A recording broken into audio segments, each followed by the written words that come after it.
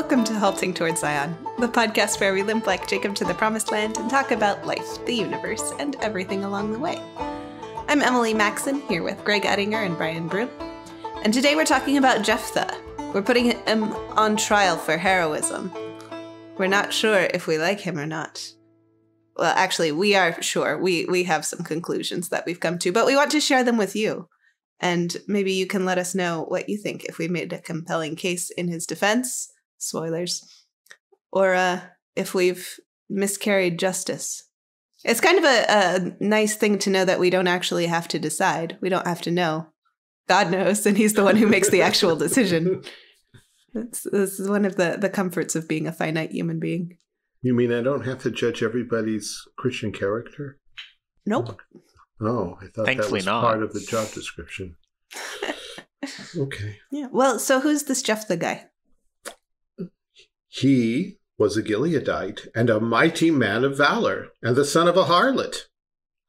Okay. That's three things. That's a heck of a resume. Yeah. Gilead is what we today call Transjordan. He's fights battles. Transjordan, meaning on the other side of the river where the tribes were like, this land looks good. This land looks good. This is a land for cattle, and your servants have cattle. Yeah, that part. Okay. And he was illegitimate. It says Gilead begat Jephthah, but the historical Gilead that we know about lived like a long time earlier. So either it's just kind of, he was a son of Sacramento kind of thing, or maybe it was some minor Gilead we don't know anything about. And this is the book of Judges, so chronology is a question. Yeah, well, chronology, the interesting thing is this is the one story where it's not a question, because at the end, Jephthah will be an expert in chronology, unlike most theologians, because he will tell us this is 300 years since the conquest. So that puts it at the end of Judges, and not far off from Samuel's judgeship and all of that, and eventually the crowning of Saul. So this is at the end of things, and Israel is being harassed this time by the Ammonites. In chapter 10, God's people decided that maybe repentance from idolatry would be a good idea. And so they did. And God's answer was a little obscure. I delivered you from the Egyptians, the Ammonites, all these people, but you keep forsaking me and serving other gods. So I'm not delivering you anymore. Go cry to the gods which you've chosen. See if they can deliver you. And Israel's response was, we have sinned. Do whatever you want, whatever seems good to you. Only deliver us. Okay, that's not quite whatever you want, but, they're desperate. And they're beginning to get together, and they realize that they're going to take a stand against this tyranny. Good for them. They're not the warrior types, or at least, they have their militia, but they really don't have anybody who's good at commanding troops. And so they look around and they find this guy named Jephthah who's been out on the frontier. He, as we said, he was the son of a harlot, and at some point his family kicked him out, and he went out on the fringes, out on the, what's the sci-fi word? The periphery, the rim, and has been hanging out there probably on Ammonite land, doing the kind of thing that David's going to do later, harassing the bad guys, the enemies of his people. And he is followed by, what is the phrase? There were gathered vain men to him. Bunch of losers? Yeah, that's what it sounds like. But he managed to whip them into effective fighting force. And so it's to him that the elders of Gilead go. And they say, we need your help. We want you to be our leader. And he says, wait. You kind of agreed and were in on the kicking me out and expelling me and chasing me out to the frontier, and I'm getting, and you want me to be your leader? Yeah, we want you to be our leader, and if you win, then you'll be in charge. You'll be our ruler. Won't that be? Yeah, that'll be good. So that's where we are. And that's where Jephthah now comes into focus. What kind of man is this Jephthah? you look at the situation, and there was no doubt a time in church history where he doesn't work for anybody. He's under no one's authority. He's out there with a bunch of vain guys. This guy doesn't sound good at all. On the other hand, if you're American, you mean he's a Lone Ranger? Yeah, he's Daniel Boone. He's David Steve Crockett. McQueen, man. Yeah, I mean he's Clint Eastwood. He's so Americans may not have quite as much of a problem with choosing this guy, but is he really going to be a good ruler? We're used to the guy who comes into town, blows away all the bad guys, and vanishes. But will he be a good king, a judge, whatever? Well, Jephthah, having reconfirmed that this is indeed what they're offering, the elders say, "The Lord be witness between us if we do not according to thy words." First, this is chapter 11, verse 11 of Judges. Then Jephthah went with the elders of Gilead, and the people made him head and captain over them, and Jephthah uttered all his words before the Lord in Mizpah. So what we're doing now is we're walking through this historical record and considering the good, the bad, and the questionable. Here, for instance, is a good thing. Not maybe a great thing, but a good thing. He knows he's going to take a political office, and he wants to do it before God, and he wants to make a solemn oath.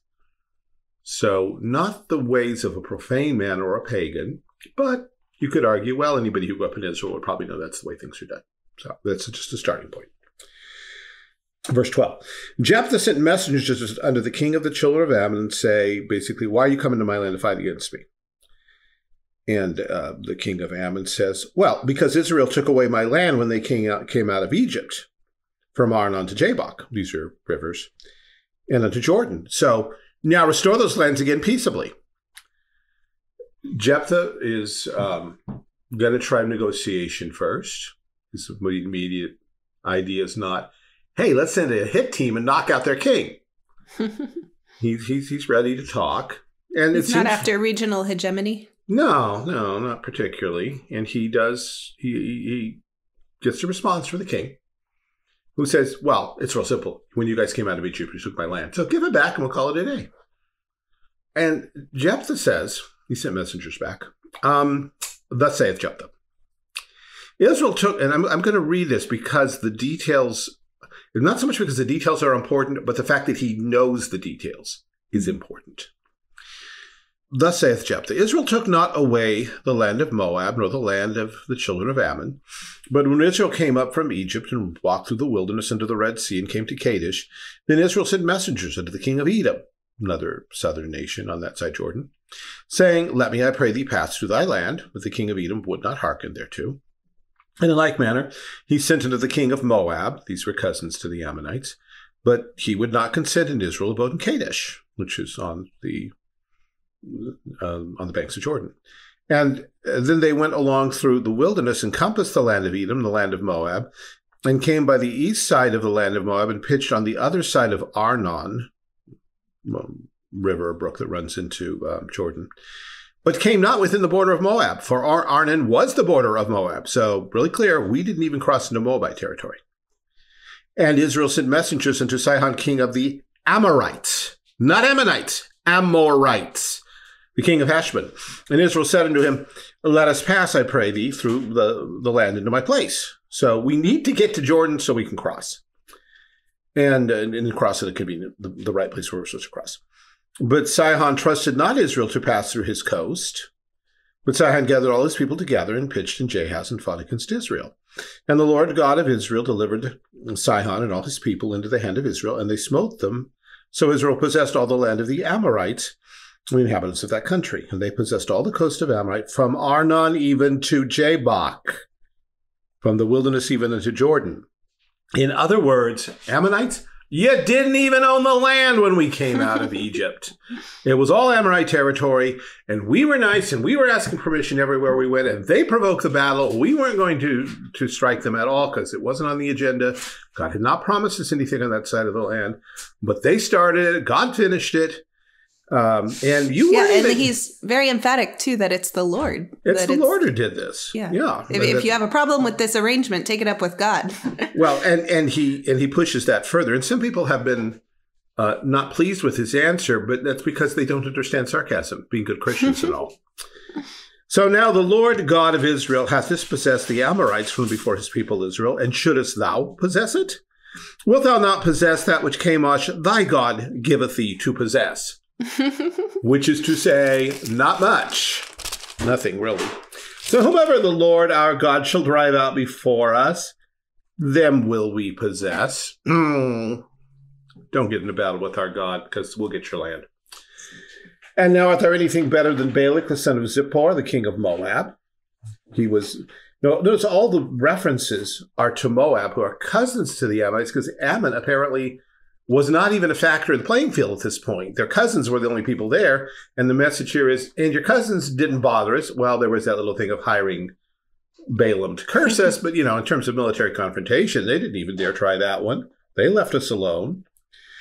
Art thou anything better than Balak, the son of Zippor, king of Moab? Did he ever strive against Israel, or did he ever fight against them, while Israel dwelt in Heshbon and her towns, and in Aurora and her towns, and all the cities that be along the coast of Arnon? 300 years. This was all 300 years ago. If this were an issue, 300 years is too late to go back and fix it. A lot of people have lived and died on this land since then. And there are some side issues here I think this addresses, and we need to go into. But, you know, there's always somebody, well, this land belonged to our ancestors. Yeah, 300 years ago. I'm sorry they lost it, but that's 300 years ago. It's a little late to try to fix things now.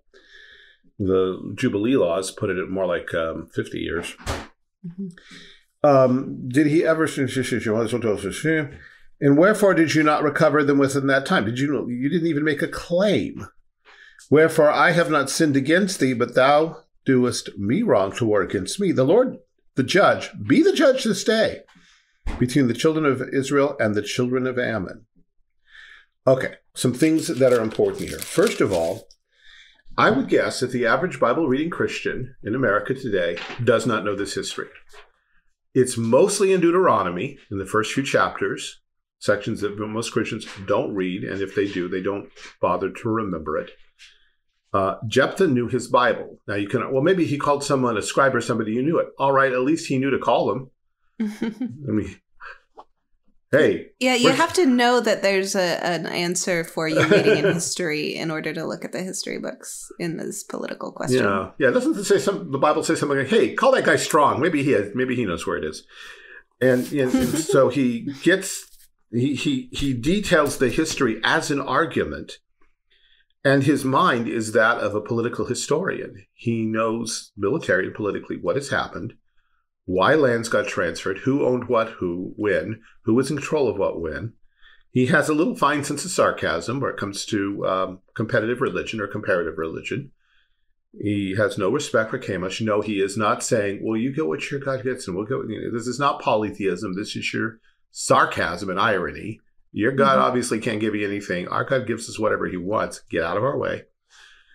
And as you say, he calls upon God to judge. He gives all the credit to God. He does not boast in Israel's superior firepower, valor, strength, weapons, whatever. So far, he's coming across pretty good. As a godly man who actually knows the Bible, thinks historically, not mythically, not philosophically, but in terms of the practicalities of covenant history, and is sure that God is in control of history, including military struggles. But the king of Ammon won't listen. So, verse 29, and this is where things get more personal. The Spirit of the Lord came upon Jephthah, and he passed over Gilead and Manasseh, and passed over Mizpah and Gilead. From Mizpah of Gilead, he passed over unto the children of Ammon. One sentence. The next sentence. And Jephthah vowed a vow unto the Lord. So the beginning of the prior sentence is, the Spirit of the Lord came upon Jephthah. The next sentence is, and he vowed a vow. These are not, now, in terms of the history described here, some time took place. In terms of the textual description, one leads right to the other. Yeah, it's not in contrast in the writing. No, there's no contrast here. It's a continuation of the thought. God's Spirit is upon him and moves him to go to places A, B, and C and take on enemy X, Y, and Z. And in that context, and Jephthah vows a vow. So what Jephthah is doing, he is doing in the power of God's Spirit and under the influence of God's Spirit. Now, do Christians screw up even when they're under the influence of God's Spirit? Yes. But there's a difference between missing the mark a little and veering a little to the right or left and turning around and driving back over the person behind you, which is kind of what he's accused of doing because of the nature of the vow. Here's what he vows. He vowed a vow to the Lord and said, if thou shalt without fail deliver the children of Ammon into my hands. So the goal is what everyone's been talking about the whole time. Then it shall be that whatsoever cometh forth of the doors of my house to meet me, when I return in peace from the children of Ammon, shall surely be the Lord's, and I will offer it up for burnt offering. Now, part of the problem here is that there are a lot of assumptions we put into reading what was just said, including translation. Yeah, things. the burnt offering is, that stands out to me. I don't know if you were going to go there first. Oh, well, you bring it up, so let's go there. The word for burnt offering is a Hebrew word, olah, that means ascension. It does not in and of itself require anything burnt or fire or anything or the destruction of a thing involved. It is true that in almost every time where we see it, an ascension offering is a consumption of the whole thing. But there is at least one really, really, really important exception that's testified to both by Genesis and by the writer of Hebrews. And that's the offering up of Isaac. God told Abraham to offer up his only begotten son, to offer up Isaac as an ascension offering, a whole burnt offering. And Abraham sets out to do so. And from reading Genesis, we might get the idea that he stopped short because he was ready to plunge the knife into Isaac's chest, and God intervenes. But when we get to the book of Hebrews, we're told that he who had the promises offered up his only begotten son. Yeah, there's this ascension of the idea of going up. They went up the mountain. Usually when you burn something, the smoke goes up. Right. So it's two different ways of this upgoing, if you will. Yeah. Let me read what Hebrews 11 actually says, so I get it right. By faith, Abraham, when he was tried, offered up Isaac. Notice the past tense, past completed. He did it. And he that had received the promises offered up his only begotten son. It says it twice. Of whom it was said that in Isaac shall thy seed be called, accounting that God was able to raise him up even from the dead, from whence also he received him in a figure. So as far as the writer of Hebrews is concerned, Isaac was a whole burnt offering, even though he walked away from it alive, because Abraham had wholly committed him to God. And that's the heart of it. Now, once we get that, and we recognize the next book coming up for us is Samuel, and the first story is this woman named Hannah who takes her son to the tabernacle and leaves him there, the King James says, lent unto the Lord, given to the Lord for the rest of his life. And not too long into that story, we find that the priests, Hophni and Phinehas, are raping the women who assembled at the tabernacle. So there are women who had a permanent place at the tabernacle, helping somehow. They weren't priestesses, but they did something there, maybe prayers, maybe songs, maybe servant work, we don't know. Whatever was necessary. And we run into this again in Luke's gospel. I thought you were going there. in the Christmas story, where Anna, which is, by the way, the same name as Hannah, is an old lady who's a prophetess who lives in the temple, does not depart out of it, but serves God with prayers and fastings day and night. So she is a temple servant too. So and that doesn't include all the Gibeonites who are permanently bound to the temple or the tabernacle and then the temple, although they should have been executed, but that was their way out. So we have plenty of precedent for something being given wholly to the Lord, even called an ascension offering, and yet living. This is really important because otherwise it sounds like, well, first thought I think is, well, he just meant when the dog and the cat come out to meet him. No, you don't offer God's dogs and cats to God. They're even unclean. if pets were a thing. And pets weren't, and next, pets weren't a thing. Yeah. Dogs and cats were unclean, and so they did not, and pigs, you should not live in Jewish homes. I suppose you might have a goat living in your house. And in small peasant houses, it was not impossible that animals might be there, clean animals. So it's possible a sheep or a goat might live there. But more than likely, to greet him, I mean, first of all, back to dogs and cats. Sure, dogs come out to greet you. Cats do not. Cats don't care. They are annoyed that you are gone and annoyed that you are back. It doesn't matter. So, all of that's going on. So he could certainly not have been sure that a sheep or a goat, if that were the case, would come out. Come out to greet him would almost certainly be a human being, probably a servant. And he does not consider that maybe someone else might come out first. And the whatever is a whoever.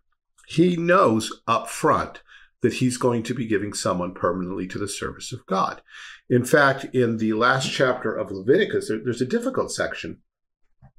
It has to do with estimating people for vows. And it's not terribly clear what's going on there. But my understanding is, here's the thing. We know that you could become a Levite, or you could become, if you're a Levite, you could be adopted into the priestly family. Samuel was. There's a problem with that. That's a lucrative position. And it would be easy to say, oh, I want to serve God with all my heart. Can't wait for that tasty beef and lamb every day. No, so this is how simony was invented. This is how simony was invented. And this is how God stopped simony. You want to be adopted. Here are the prices you have to pay as an entry fee. And they were not slight. They're basically the prices of slaves. So you want into this family, you have to show it by coming up with a good deal of money up front. So lazy, scroungy people aren't going to be doing this. There has to be a serious desire to serve God and a certain upfront capital investment. So that being said, credit to thinking of, you're thinking of a person who comes out of the house to greet you. This is not someone who's already outside. So this is someone close to you. Fairly, if it's a servant, fairly high up the chain of command. Yeah, places in the house. Right, not a farm. So this is a high value person. Yeah. And he's going to have to pay this for the servant. So he will have won a battle. He will have spoil. He will be able to afford this. And he's promising that he'll do this. He will give this greatest of gifts, someone to serve the Lord in perpetuity from here on out. So this in and of itself is not a problem. And of course, in our culture, we'd say, wait, you're vowing for somebody else? How do you? In Israel, it was a thing, okay? We're individualists. We don't do that. But they, thinking a little more covenantally, and where servanthood was a reality that God legislated for that time, it was okay. He had the authority to do this. Well, he makes the vow. It will surely be the Lord's, or I'll offer it up I will offer it up for burnt offering. So Jephthah passes over. He fights. He wins. The children of Ammon are subdued before him. You see, the main thing is not the battle. It just gets a couple quick verses. But Jephthah comes back to his house, and his daughter came out to meet him with timbrels and with dances, and she was his only child. This sounds a little familiar. You're about to give your only child as a burnt offering to God. Beside her, he had neither son nor daughter. And it came to pass when he saw her that he rent his clothes and said, Alas, my daughter, thou hast brought me very low, and thou art one of them that trouble me. For I have opened my mouth unto the Lord, and I cannot go back. Now, what happens here with some commentators is they say, you see, Jephthah was very superstitious. He did not understand that you cannot vow to murder somebody. And he thought he was trapped by his words. He basically believes in magic. And so he doesn't see that what he really should do is simply renounce his rash and ungodly vow and let his little girl live, because that's what any human loving father would do. And that's assuming that it's meaning to burn her alive. Like, if you take that assumption out of the way, it's like, oh, you mean he doesn't want to lie to God? Yeah. No, he doesn't. Different reading. As a matter here. of fact, the assumptions you bring matter here. And she says, and apparently she is a very bright young lady and understands immediately what's going on. My father, if thou hast opened thy mouth unto the Lord, do to me according to that which hath proceeded out of thy mouth. For as much as the Lord hath taken vengeance for thee of thine enemies, even of the children of Ammon. So she's totally on board and seems to understand what's happening. And she said unto her father, let this thing be done for me. Let me alone 2 months, that I may go up and down upon the mountain and bewail my virginity, I and my fellows. She's not bewailing her life? Yeah, she's not bewailing her life, that it was so short, that she never found true love, that she never had a husband. It's very simply, I'm never going to be a mom. That's not about a short life. It's about, I'm not going to have children. And he says, go. And he sent her away for 2 months, and she went with her companions and bewailed her virginity upon the mountains. And it came to pass at the end of 2 months that she returned unto her father, who did with her according to his vow which he had vowed, and she knew no man. The second being a consequence of the first? I think we were just told exactly what he did to her. He consigned her to perpetual virginity, probably at the tabernacle. But more than that, there's something I think here that's more crucial than that. He did with her according to his vow. That's the inspired writer's voiceover. The inspired writer, Samuel or whoever this may have been, is saying what he vowed is what he did. What he vowed, the words of the vow are to give this person to God as an ascension offering. He did that. Not commit child sacrifice, not commit bloody murder, not break all of God's laws at once. It was worship God with a sacrifice. And the writer says that's what he did. Mm-hmm. I don't know how you get it much plainer. If he had said the vow differently, then you might have some wiggle room. But given that exactly what he said, and the writer says, and that's what he did, then he must have given her to God. And God must have accepted it. Because otherwise, he didn't give her to God. He threw her out into the void, and God said, whoops, what's that all about? And she knew no man. And there's a footnote. It was a custom in Israel. But the daughters of Israel went yearly to lament the daughter of Jephthah the Gileadite 4 days in the year. The marginal note says to talk with. The word itself, from what I can tell from Strong's and such, the word rendered lament means praise or celebrate. Not Jephthah, but Jephthah's daughter. She becomes the great hero because in a few years, Jephthah dies. But she goes on, since she's a young woman, she goes on for years ministering to these young women who come to her to talk to her about what it means to give your all for the kingdom of God and for the preservation of the promise of Messiah. Here is a great, people give Jephthah a hard time, but in the process, they completely ignore this young lady who is one of the greatest heroes of the Old Testament because she wasn't asked, she wasn't consulted, her free will choice was not involved here. She did what someone else vowed for her, and God honored her very greatly for it. Mm-hmm. You can contrast Saul and David when Saul forbade people to eat until the battle was over, and Jonathan didn't know about it, and he ate the wild honey. And when there's the reckoning for that disconnect, he was like, first of all, what were you thinking? I mean, like, why on earth would you vow to keep your army on an empty stomach? Yeah, that's kind of dumb. For Dad, this was a dumb idea. Yeah. But then Jonathan is willing to submit. I mean, not with a great deal of enthusiasm because he thinks it was a dumb vow in the first place. Because now I must die. Yeah, son, you're going to die because Saul was jealous of him at that point. But the people have to intervene and say no to their king. What a concept. And rescue him. Now, the rest of the story, well, we won't, I think, spend time with it now. But the rest of the story, they're trying. Ephraim gets its nose all out of shape again. You went over and attacked the Ammonites, and you didn't call us, so we must burn your house with fire now.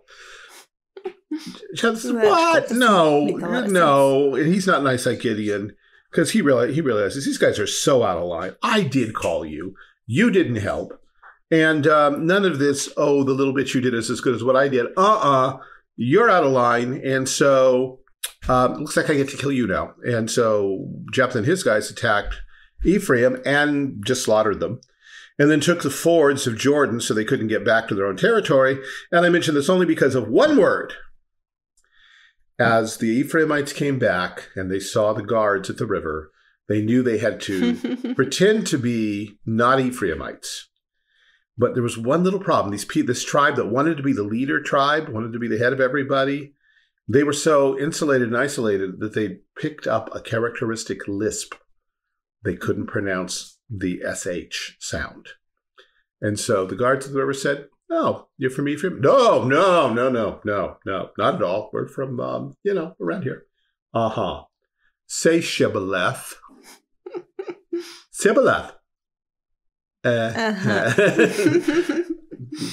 Bob, take him out and kill him. What? No! And thus the English word Shibboleth, meaning a secret password that gets you places. But the story ends with Jephthah only judging Israel for 6 years, and he dies, and he's buried in one of the cities of Gilead. That said, we need to say something about why Jephthah was so upset about having to give his daughter to the Lord. I mean, isn't that a great honor? Even of Abraham, we're not told that he went into a panic. He trusted that God knew what he was doing and that God would keep his promises. But one of the ongoing things of the book of Judges is this desire for a human dynasty. Mm-hmm. And the prevailing theme, there was no king in Israel. Every man did that which was right in his own eyes. The point is not that there wasn't a human king, but that they were not reckoning God as their king. And so there's this constant push for a human king to take the place of God. We saw it with Gideon. We'll see it again in the days of Saul, which follow, and then 1 Samuel follows right on top of this. Because remember, right now we're at the end, 300 years after the Exodus. So we're right at the end of the period of the Judges. Samuel's beginning his judgeship about this time. And Israel has not learned its lesson. They still want a human king. It's notable, too, that the intuition is that kingship is an inherited thing. Yeah. It's not something that comes to the American mind naturally. No, it doesn't. But it is interesting that we should think the son of the king's son, has some natural place. There's something, a little divine imagery in that. Mm-hmm. The closing comment that people just plain ignore sometimes. Again, back to the writer of Hebrews chapter 11, talking of the great heroes of faith, he says, verse 32, "What shall I more say? For the time would fail me to tell of Gideon, and of Barak, and of Samson, and of Jephthah, and of David also, and Samuel, and the prophets, who through faith subdued kingdoms, wrought righteousness, obtained promises, stopped the mouths of lions, quenched the violence of the sword, escaped the violence of the fire, escaped the edge of the sword. Out of weakness were made strong, waxed valiant in fight, turned to flight the armies of aliens," and so on. It doesn't say these people were perfect people. It doesn't say they didn't go astray here and there. We saw that Gideon really did some weird things toward the end of his life. David did some weird, horrible things in the middle of his life. And yet God used them. Which should be great comfort to us, that we don't have to be perfect for God to use us. The question is not how good are you. The question is how good is God, and what is God going to do with you in spite of the fact you're not all that great? And that's a very different question. There used to be a saying in some evangelical circles, mostly I think holiness circles, that said, God cannot work through an unclean vessel. Is there another kind? Yeah. What? Aside from Jesus himself, that's pretty much what we have on this earth. Jesus was the only clean vessel who ever walked the planet as a human being. We are all unclean things.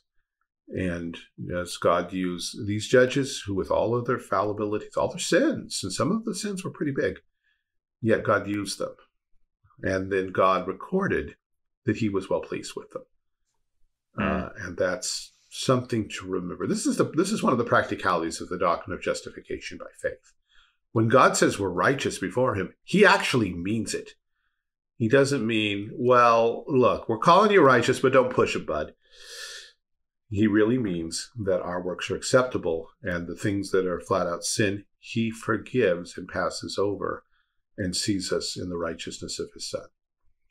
And that's a call for great joy. And reading through these Old Testament stories together should be really encouraging. Not, wow, can anybody get anything right around here? Though we sometimes feel that looking at our own lives. I mean, maybe I should speak for myself. Yeah. Well, that reminds me, Greg, what you were saying about, it's a quote, I want to say it's from Sinclair Ferguson, who I absolutely also respect as a biblical teacher. And he says, no amount of your sanctification actually adds to your justification. Yes. Mm-hmm. Which also means that no amount of our screwing up our sanctification detracts from our justification. Yes. Yeah. Oh, that is such a precious and marvelous thing. And a lot of people really don't get that. They don't understand the full extent of justification. Not only does God accept us at the moment, but the righteousness of Christ, the sprinkling of his blood, covers not only our lives, but all of our actions, either to wipe them out or to tweak them so that even the imperfections, God does not see. He accepts them as righteous things if they're done in faith for his glory. Even when the motives are not completely pure, the faith is weak, he takes us as meaning better than we meant, as Lewis would say. And it's a great reason to rejoice. You don't have to spend your whole life looking and saying, well, I really screwed that up, and my motives were rotten there, and I completely failed on that one. And look, what I should have said there, and I didn't, and look what happened. It's easy to go through life that way. And one day God will reckon with us with complete accuracy and purity. In the meantime, as Paul says, I judge not my own self. We leave that to God. And in the meantime, rejoice that he loves us as we are, and yet he wants us to be better. Mm-hmm. But that doesn't change his love. Yeah, I mean, we look at the heroes of the faith, the Old Testament heroes and legends, so to speak. Not that they aren't real, but that they are legendary in their quality. Yes. Like get ahead of the synonym. Get ahead of the synonyms there. And we look at them, and if you don't actually read their passages, there is even in Christian circles, just like the kind of general cultural knowledge. Oh, these guys were like God's favorite. They did everything right, and he loved them for it. Yeah. And actually reading their lives and seeing their mistakes and seeing the sins that they committed, even while they professed Jehovah as Lord, it is incredibly comforting to be like, wow, David did all that nonsense. And God still said he was a man after my own heart. I feel a little bit better now that I, forgot to give back this person's pen that I used to sign a check at the bank, or, you don't feel all these little things that you want. We all are, I think, to some extent, inherent perfectionists that can never get it right, and because we're all self-righteous. Exactly. It all weighs down on our shoulders, and we're like, I can't do anything right. There's nothing I can do. Yeah, that's correct, but it doesn't mean you're lost. Yes, you got that right. Now, moving on. Yeah, you're totally depraved. That doesn't make you garbage. Exactly. Let's talk about the grace of God. And just to ring the Gnostic bell and take another turn. Oh, hold on. Let's try that again. It's like a Gnostic hammer. There we go. One of the dangers of Sunday school and certain types of Sunday school teachers are they only tell the nice, sweet parts of the story and leave out lots. And I don't know how much Jephthah makes the top 10 Sunday school stories anymore. I'm pretty sure I heard it as a kid, but I probably heard it as, he offered her on the altar, sort of like Agamemnon offering up Iphigenia. But there would have been much more than that. Maybe, how horrible was he? But we're not. Teacher, what does adultery mean? I got that very question today. Well, did you indeed? No. Well, it wasn't adultery, it was lust. I was teaching on the Matthew chapter 5. Yeah, I once got that in high school. This was years and years ago, rather school. And it was from the son of an elder in his church. Oh, no. And he my fifth graders have an excuse. They're still young. Yeah, he was well past puberty. And he was serious. He wanted to know. And I told him in very blatant terms. And he was a humble young man, a godly young man. He said, whoa, I've got a lot of repenting to do. Mm-hmm. Okay, good. Oh. But well, he's a good guy. He's still walking with the Lord faithfully. Got a great life. It's part of the work of the law. Paul talks about the law teaches me what my sin is. If we're not giving that to our kids, we're robbing them of the comfort of Christ because they don't know how far they fall. They don't know where the sin is in their lives and how Christ redeems them. And that reminds me a bit of what we talked about.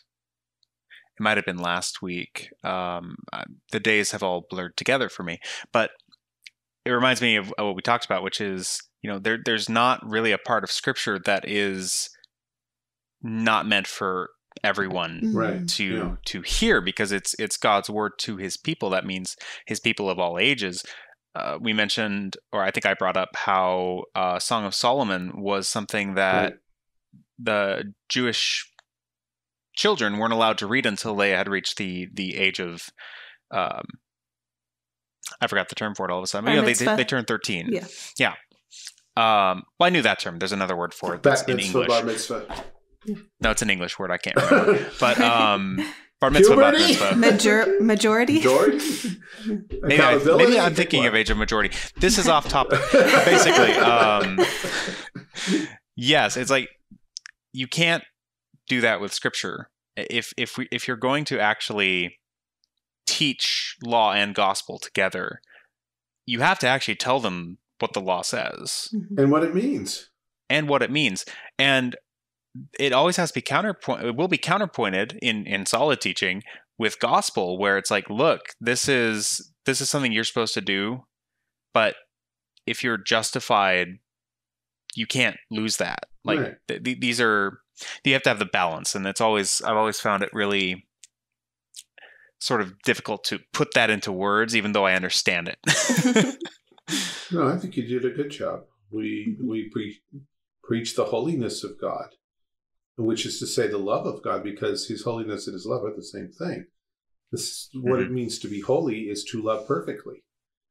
And we don't. So in preaching that, we show ourselves sinners. And so now we see the redemptive love of God in Christ, and we preach justification by faith and blood atonement.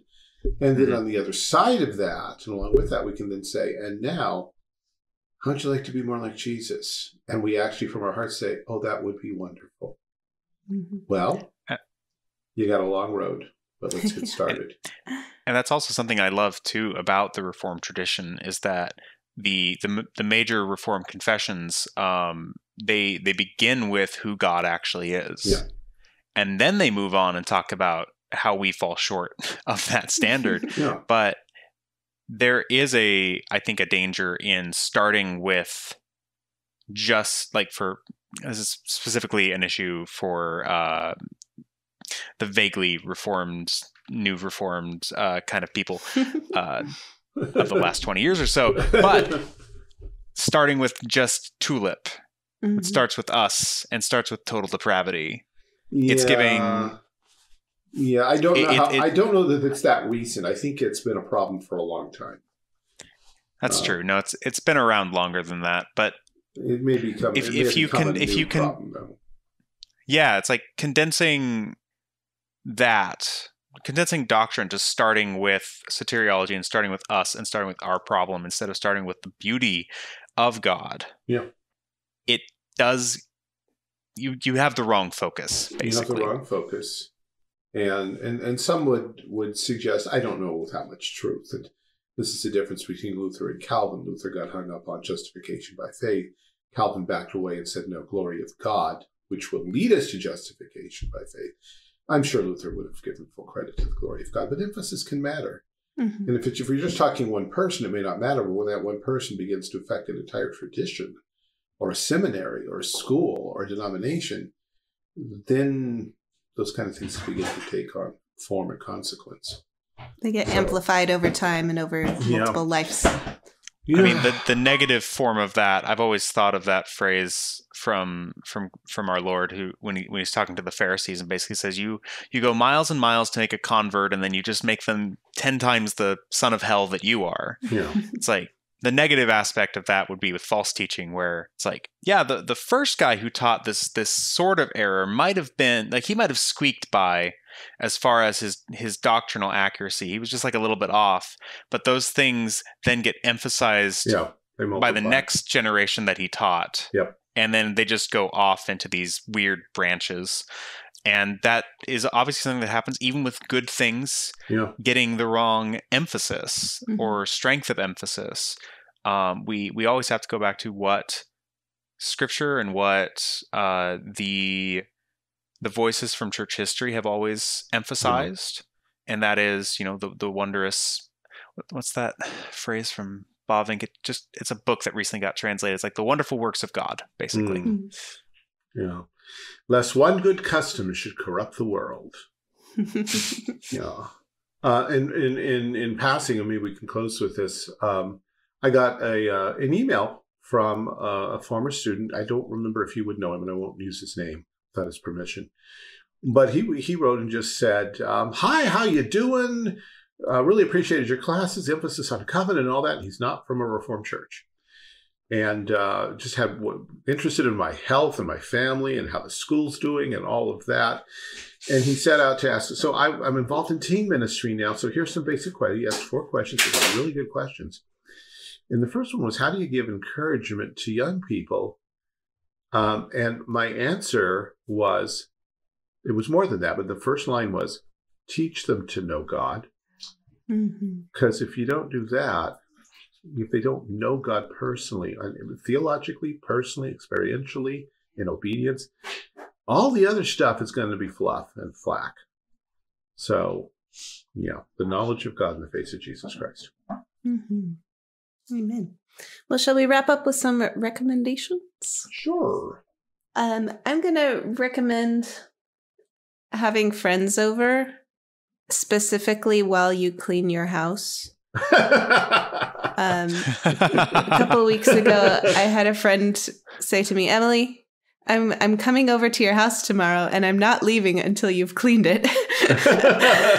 And she's not saying this because I'm a slob, although I feel like I am. She's saying this because I'm a pregnant lady who hasn't gotten on top of life and is starting a new job and has just moved into a new place. And it's been a lot. And she knew that what I needed was someone to sit with me and keep me on task. And that's exactly what I needed. She did this a few weeks ago, and it was a transformation. It was life-changing for sure. And then she actually came over again this past weekend and helped us. This was a more active. Wasn't her just sitting with me. This was her actually taking charge of this room that actually you guys can see it right now. It's all clean. It didn't used to be this clean. I don't know if you remember, but we have like our little nursery set up now. So it's lovely. all nice now, and it's clean. And I have a floor that was previously covered in cardboard boxes, and now, because it was the junk room, it was this is the place where all the things are going to go until we figure out where they actually go. So have people over who are willing to be over at your house when it's dirty, whether they're just going to sit with you or actually take your life in hand and help you out. Both of those were tremendous blessings.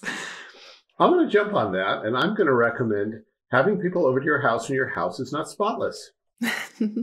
Because because often our houses aren't, because you know what? Real people live in them. I live here. And our friends don't particularly want to. I mean, yes, we want to make it nice for people, and that's an act of courtesy. I understand that. There's a point. There's a place for it. But our friends want to see us, not our house. And yes, oftentimes they will jump in and help us clean, because it gives us something good to do together. And working together and facing a problem together is one way that God helps to sanctify us. People to do things with, and to set examples and to encourage us and to give us advice. And then things where we do that together. This is a good part of sanctification. Even if it's just visiting or talking about the things of Scripture or the good book we've read or singing songs together. These are good things. So please don't wait until your house is perfect. Mm-hmm. Be okay to have the homey house where people feel welcome. That's my recommendation. I've heard that summarized as the difference between hospitality and entertaining. Ooh. Yeah. Ooh, yeah. We covered that a little bit during Sunday school at Reformation Fellowship one time last year, maybe the year before. And it was like, I think they used the word hosting, hospitality versus hosting, because they want, like all good, OPC pastors, they had to have alliteration. And, I always think of that as a Baptist thing. I've only really noticed it in the OPC churches that I've been to. All the Baptist ones, they typically don't. At least the ones funny. I've been to. On that point, though, I did want to also add, when my wife, who is also named Emily, and I were still engaged, I would work from her living room, and in lulls during work, while she was there anyway, we would find things to clean. And it was top-notch, like, engaged people activity. Bonding because it was like, this place is filthy, and look, the two of us worked together and it's now clean. We can accomplish anything. Yay. I think I said I had two things, but I forgot the second thing. So my recommendation is very different. It is actually a television show I would like to recommend called Lock and Key. It's a Netflix original. And it is surprisingly good. It's based on a graphic novel. And essentially, the plot is a family moves back to their dad's family home in Massachusetts. And being Massachusetts, it is creepy and there are magical things happening. Because, as we all know, New England is just like that. Yeah, because Puritans used to live there and they had witches. Right. Yes. But it is very interesting because essentially the MacGuffins, so to speak, are magical keys that the kids start to find because the keys whisper to them from their locations in the house, and they each have something they can do. And so there's the anywhere key, and you put it into a door, you think of a door you have seen in person or in a picture, and you turn the lock and you open the door, and you can walk to that place where that door is located.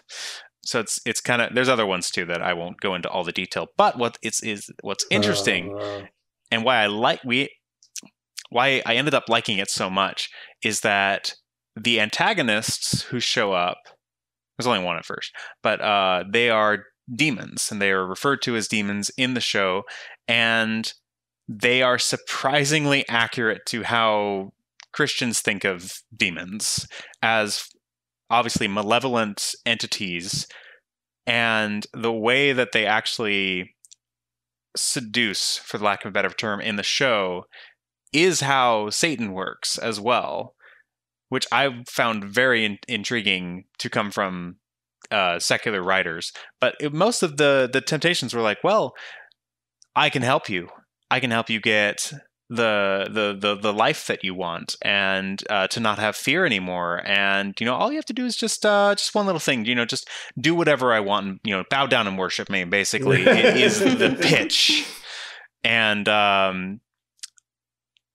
anyway, I could rant because we actually finished season 2 yesterday evening, and they so beautifully brought like 7 or 8 different plot threads from both seasons to a satisfying conclusion. Ooh. Within about 15 minutes. I cried. There were very good moments. So, it's a Netflix show. There's stuff that is not consistent with the Christian worldview, but on the whole, I found it very, very satisfying and very interesting and very well written as well, although a lot of the characters are very stupid. That's okay. Well, a lot of it's people just are where stupid. Honestly, that's probably the most realistic part of the show. So that's my recommendation. Lock and Key, LOCKE, and key because they are the lock family. Oh, of course. Okay. That's so funny. I had a 5th grader today. We were talking about the fool says in his heart there is no God. This was in reading class, hours and hours after I taught Bible class. And I was playing a little bit of devil's advocates with the kids. And one of them said, but like everybody's a fool. And I was like, all right, what makes you say that? And he's like, you literally said that this morning. Like, okay, that one came back to bite me. Okay. Anyway, thank you guys so much for this conversation. It's been a treat. Thanks also to David, our producer, and my lawfully wedded husband. Thank you to you, our listeners. We appreciate you tuning in. If you'd like to get in touch with us, please do. We have an email address. It is haltingtowardszion@gmail.com. We're on YouTube, Rumble. I think we're still on Facebook. If you'd like to support us financially, you can visit our website, anchor.fm/haltingtowardszion. Huge thank you to our financial supporters. We really appreciate you. And we hope to see you next week. Take care.